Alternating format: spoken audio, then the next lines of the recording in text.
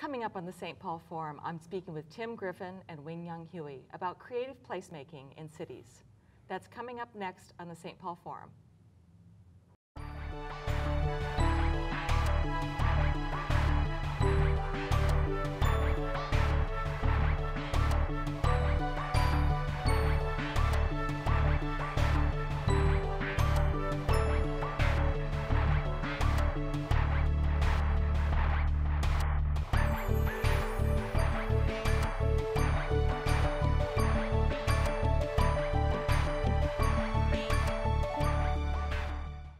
Welcome to the St. Paul Forum. I'm Catherine Reid, and joining me today are Tim Griffen and Wing-Young Huie, and we're talking about creative placemaking in cities.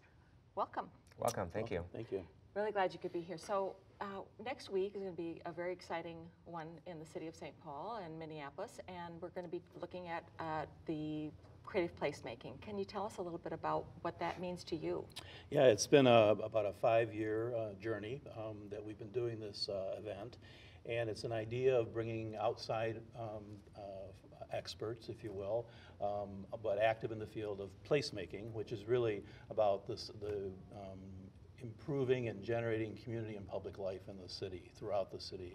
And so we've crafted a program over the last few years where we bring individuals in, and we do both general sessions with them, and then we also do place-specific sessions. And so there'll be, there'll be about 12 sessions over the course of the week, and three a day. Great. And we have a great agenda for it. And when we say we, you're talking about the St. Paul, the Riverfront Corporation, right, is the primary convener of this event? Right. The St. Paul Riverfront Corporation has been a partner in this for all 5 years. We've had different partners, different years. And this year, because of the topic about equity and design, we've organized a much broader kind of steering committee that is listed on our website and the brochure. So it's an important kind of evolution of the event. So tell us, how did Wing get involved in this? I know many of us know him for his University Avenue project that brought voices to life on the Avenue in a really exciting way as a photographer. And but what's the connection for you and bringing Wing in as one of the consultants? Well, during the rest of the year, the Riverfront Corporation is involved in urban design and community development throughout the Twin Cities, but a big focus our last 5 or 6 years has been University Avenue and the Green Line.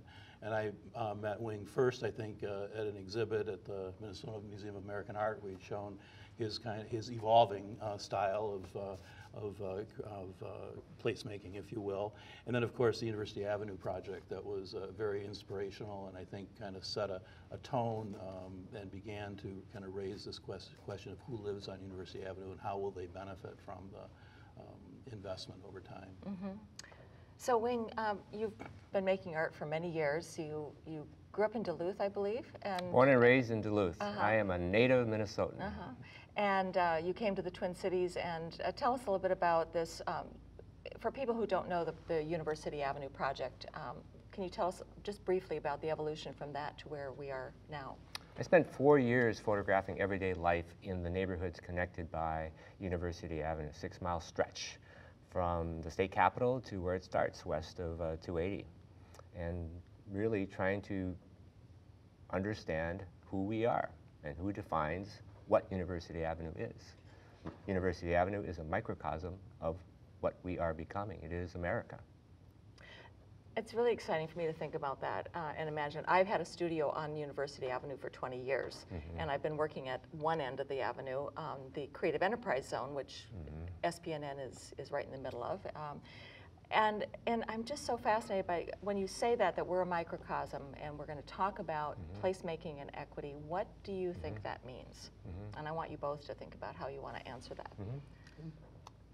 You're next. It's you.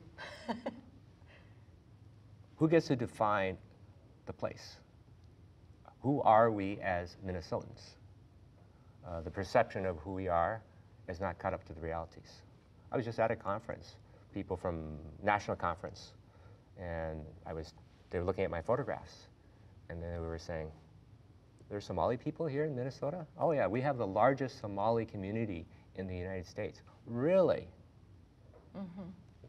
How is the perception of Minnesota shaped? how much of it is popular culture. A lot of people think about Minnesota because they've seen the movie Fargo, which is not even in Minnesota. Land of the Vikings.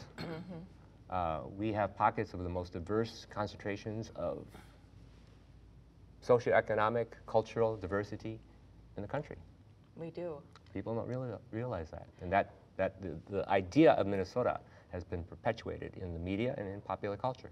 So how can placemaking help us with that gap in understanding our real identity? And I would then add, how does it help us ourselves in narrowing those gaps? Images. Because that's a big question. Images.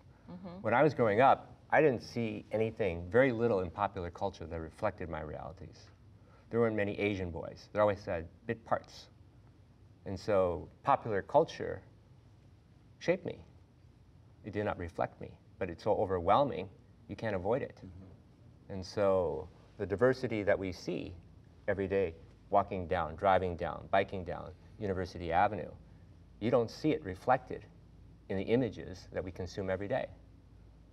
We live in a very diverse society that is still driven by a monolithic, homogeneous pop culture. And the internet is hopefully will diversify that and democratize it, but I think it also does the opposite. Keeps us segmented. Yes. So let's go back to the notion. So we've talked about the avenue. This placemaking residency is going to tackle the issue of equity. It's going to be both in Minneapolis and St. Paul, if I'm correct. And there are multiple experts or consultants who are engaging in the dialogue. Let's talk briefly about the core themes that they're addressing, because I was very interested. I'm a psychologist by training as well as an artist. So I'm really interested in the session on Monday. Can you mention how it was that you came up with the idea of a psychologist, some of these personalities and people that you're bringing in, and tell us a little bit about who they are. Right. Well, I think the idea of these, the evolution from an individual resident to a team, if you will, kind of stems from the whole interdisciplinary way that placemaking is now being done. And the group that's I don't have the full roster here because it's larger this year. I was able to remember each person as we in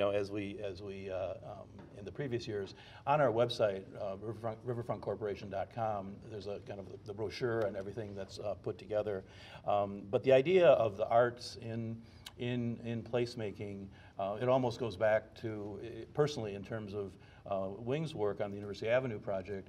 It's a way of inspiring. It's a way of inspiring community designers to kind of organize the ideas for that place. And it also I think what really poignantly it did is it showed who lives in those communities, and the folks that are in those pictures are very different than you typically see at community meetings.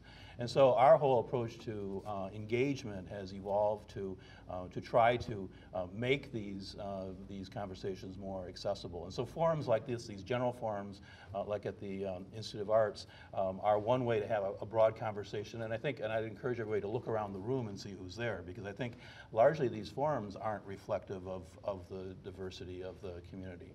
On the other hand, can the local place-based ones start to do that? Again, look at the audience, and I think you know in terms of what the access to that is, what the concerns, the fears. We're talking about change, and are the folks who live there now going to be able to stay there in the future and benefit from these conversations and investments that have been made? So one of the things we'll note is that you mentioned something at the Art Institute. I'm hoping to attend that one. I believe that's on Wednesday of next week. One of the questions I have, because these shows that we tape here run multiple times at different hours, and they may or may not coincide with people actually being able to come to the event. So I do want to check in and say, what will be available after the event? Is there going to be material on your website later? Is there any video going to be posted later? Yeah, I think the conversation is getting more robust than just the 1 week. There's a lot of lead up to it where we form relationships, and organize these teams.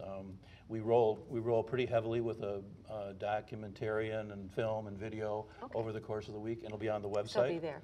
So and then when people get curious about this, I want them to be able to stay engaged with it, because my experience is that you plant some seeds. I think I've been to all of the residencies for some sample of it. I'm intrigued by the 8 to 80, which was last year's theme. You know, let's talk a little bit about some of the results. I think about it in terms of, I have a question for you about universal design. That may or may not be a fair question. It may not be your expertise, but I'm intrigued by it because I have a client right now where I'm working with people with intellectual disabilities, and they're talking about access. And you're talking about access. We're all talking about access.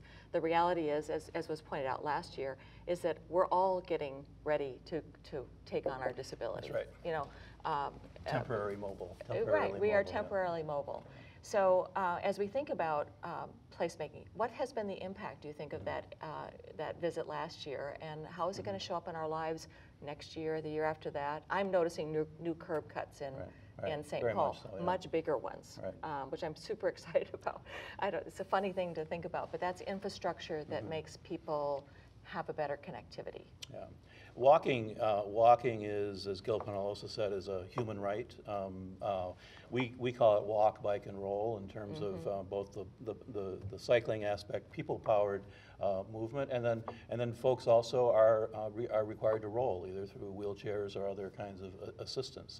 So the universal design that you mentioned, I think one of the basic tenets of that is empathy towards the people in the environment, what their needs are, and 880 is a group, a phrase that Gil Penalosa came up with.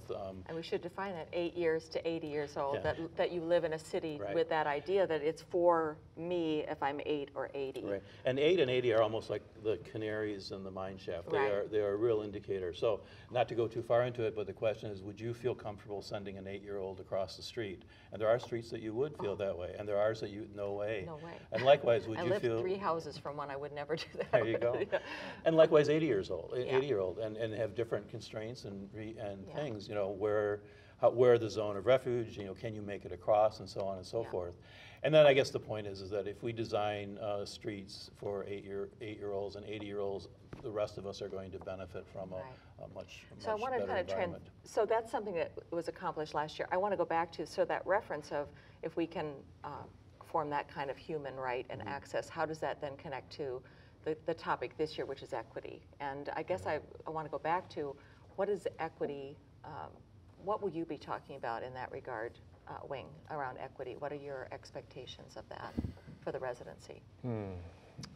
Well, being a photographer, I have photographed thousands of strangers, and I'm always confronted with what I thought, my assumptions. And then when I enter someone else's reality, I'm always thinking about my biases. And my biases, from what I understand, biases are formed at a very early age. So empathy, what does empathy have to do with design? We live in a very polarized culture. Some people would say more polarized than ever. There's very little empathy. And how can you have empathy if we otherize each other daily? And so what I'm trying to do is photograph who we are. And I try to do it in a way, I mean, it is subjective what I do, but I try to do it in a way where it seems like I'm a fly on the wall. How do you take a photograph where the person in the photograph, the person who took the photograph, and the person looking at the photograph all have agency? And so how can you make a city that reflects all the people in the city?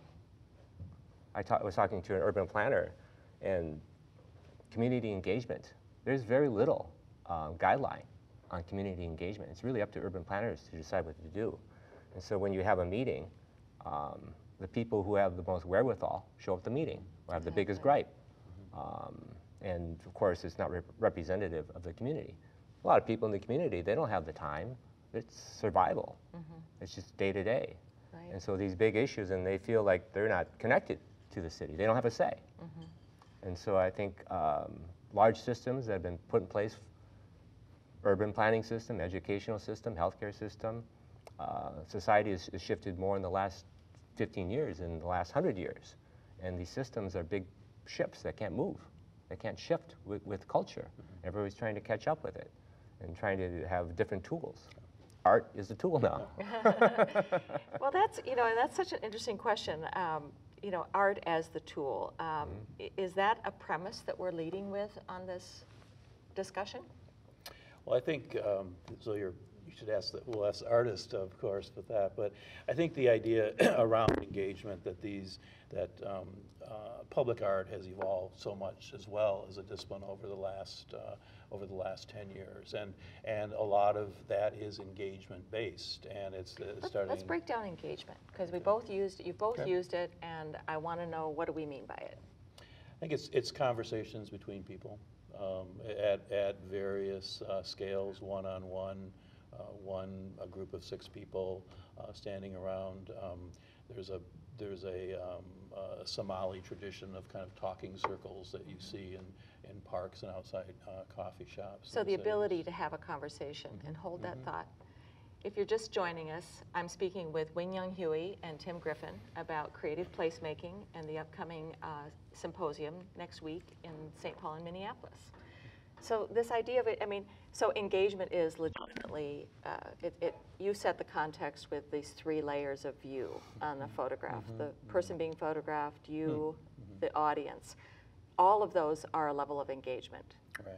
And so one of the things I think about is slowing down enough to actually see something.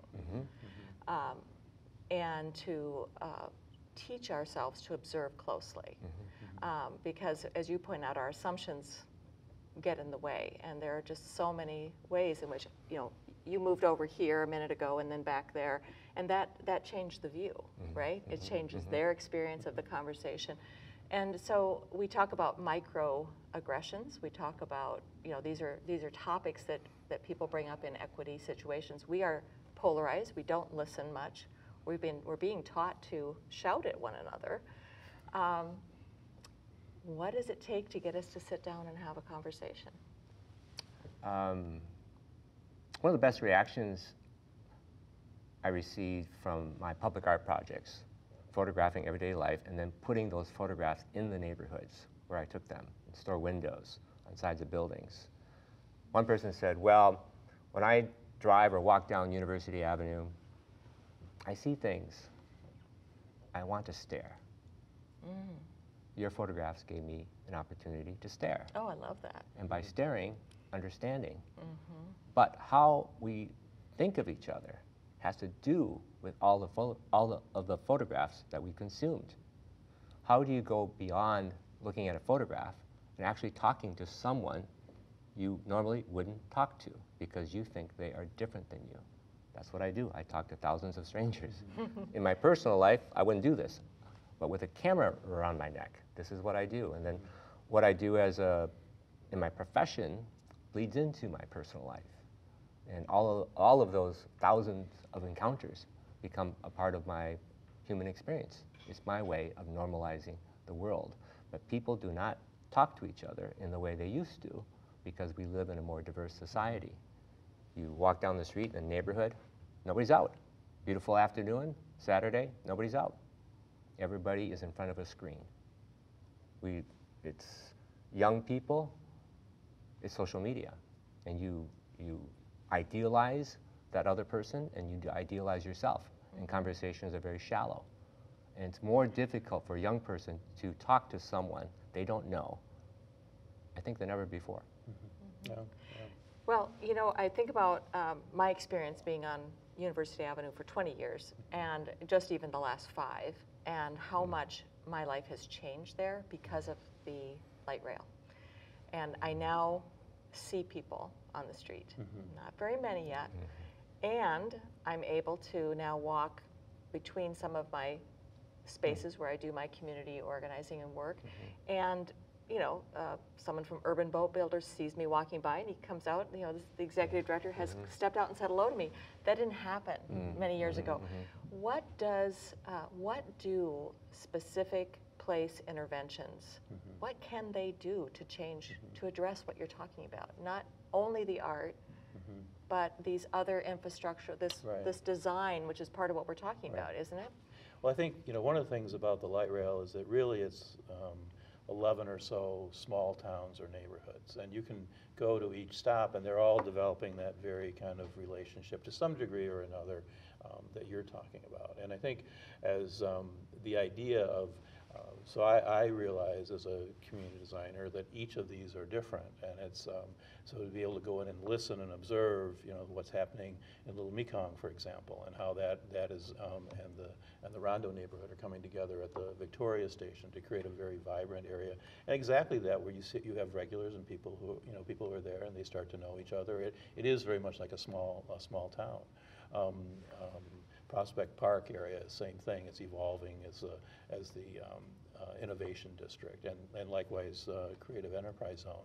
So I think the idea of ourselves as designers, as expert citizens, if you will, we have skills and an observation capacity. Probably talking right away isn't our best move. Listening can help. And the stories really the stories are always different in each community. And to the degree that we can help translate those stories and create the place that speaks to that. The public life is different in each of these station areas. And then obviously investments over time, like the light rail is a major investment. But there are also short-term things that can be done on a kind of a daily or a weekly or a kind of an event basis to start to draw people out and start to see the activity that's happening outside the buildings. And that's really what placemaking is about, is the public life outside of the buildings and the spaces. And the buildings really provide the people that fuel that. But the public realm is the arena where that all plays out. I really love this idea of citizen experts. So is that one of the goals? Is that part of this dialogue? I mean, we're hosting a conversation, a half day here in the Creative Enterprise Zone. You'll be our featured expert. And our goal is to really figure out how to activate a rather awkward but exciting place. We're very committed to job creation, in our neighborhood, improving prosperity. I mean, what kinds of expertise are we wanting to draw on as you have this, and how do citizens get to feel that they're the experts, do you think? Well, I'll just start real quick and then turn it over to Wing. The idea is to empower people with data and information and actually make them comfortable enough to be in a setting where they can say how they think that should be prioritized or applied. Because there always are alternatives, and they should be based on a set of goals or principles that you have for an area. So how can we address this opportunity, right? So it's 2 or 3 ways. Have a conversation about it. How do you pick? And then usually the outcome is much different than you probably assumed in the beginning. Yeah. Anything you want to add to that? Citizen experts. That's what I kind of, is that what you said? Yeah, I can go. So it's kind of these, and it's a little bit it's a little bit jargony, but it's kind of to distinguish between the fact that there are artists and professionals who train in an area of city building, and I would call them expert citizens, if you will, because they're doing it in terms of improving the public good and the public realm. On the other hand, the people who live in the area are citizen experts.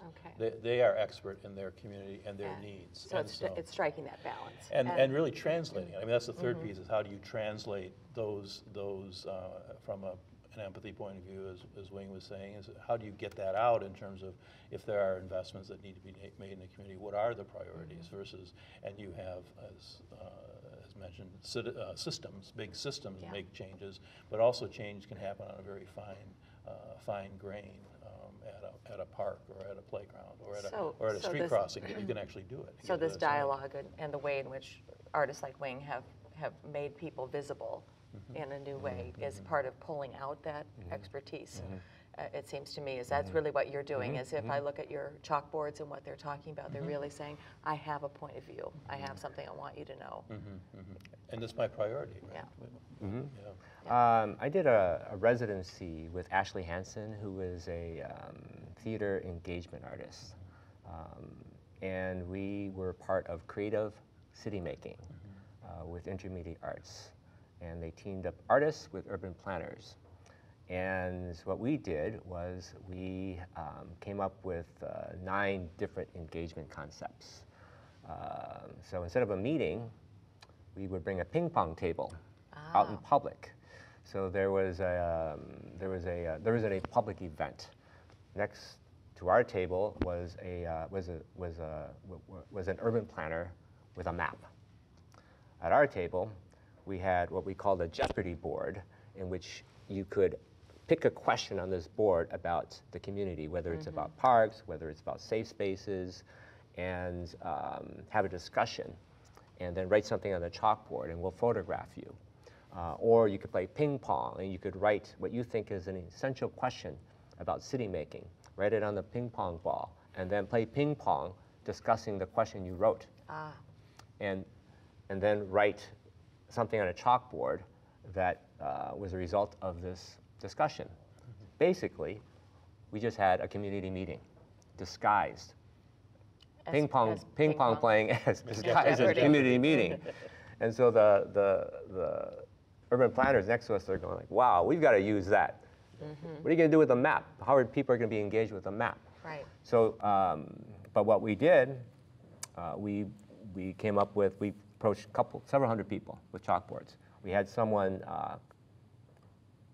quantify the chalkboards. This chalkboard is about health. This chalkboard is about food deserts. And then we had it graphed. And you measured it. We measured it. And urban planners looked at it and they said, well, that's pretty much the data we got. There you so go. is the importance what the data says, or how it is, how do you get the data? Is as important as what the data says. I really love that. We're going to wrap up by saying, how can people connect to the residency that's next week? They can.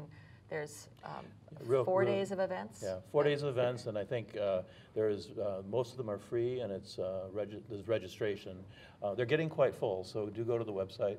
And then a new thing this year is the Great River Gathering Dinner on Thursday the 12th, in which we're going to attempt to kind of play back what the findings were from the week. So if you can't make it to the events of the week, or you want to make sure it gets reported correctly, join us on Thursday evening at the River Center, and that's on the website as well too. If you had a dream, just in a couple words, about what might be different in 5 years because of the conversations that happen next week, what might that be, Wing? If you walk down the street and you look at someone and smile at them, right now that's considered a threat. People do not look at each other in public. If you could do that in 5 years, where everyone does it, or at least not feel like you're invading someone's space, that would be a big step. So that's a very small move, but it has a big impact, is what you're saying. Yes. So you're gonna help us, we're gonna help each other learn how to break down some of these barriers next week and commit to doing that over time through this work. Absolutely. So things do change as a result of this residency? They have. They have, yeah. And do you have a dream, quickly? That people can comfortably walk across the street and get to the other side, and that senior citizens can get to grocery stores in their neighborhood. Thank you. Yep. Thank you both very much. That's all we have time for. Please come and join us again next week on the St. Paul Forum.